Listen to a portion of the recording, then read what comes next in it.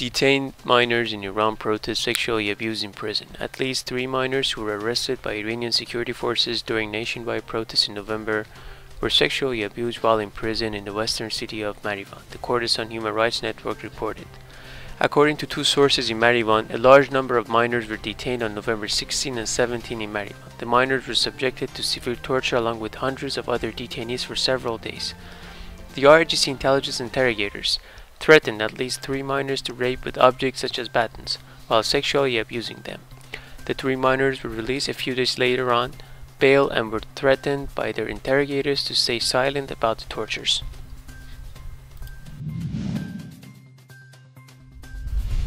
Iran. Family of fallen protester pressured to make televised confessions. Parents of a fallen protester, Kaveh Veysani, are under pressure to make televised confessions. The family, who live in Sanandaj, West Iran, have been told to say that their son was killed by Kurd opposition groups. Kaveh Veysani, 30, was arrested on November 16 during the nationwide protests in Sanandaj, Kurdistan province. His tortured body was found on the outskirts of the city 2 weeks later. Kaveh Veysani had a daughter and his wife was expecting a child.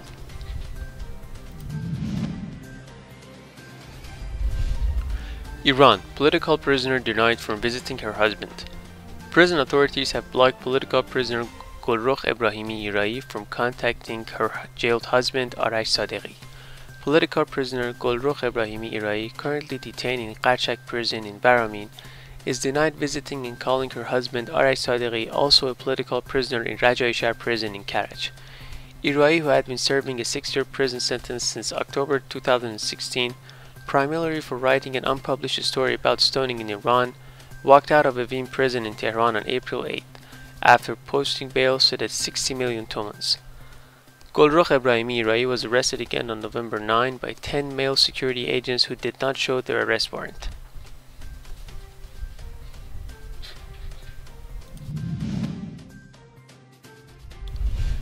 Iran's regime sentences Kurd political prisoner to death.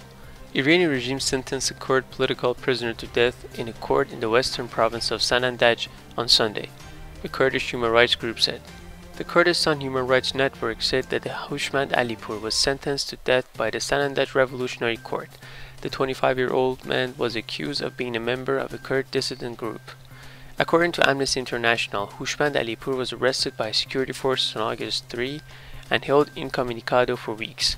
Houshmand and another man arrested with him were shown on the state television 4 days later on August 7, making a forced confession incriminating themselves.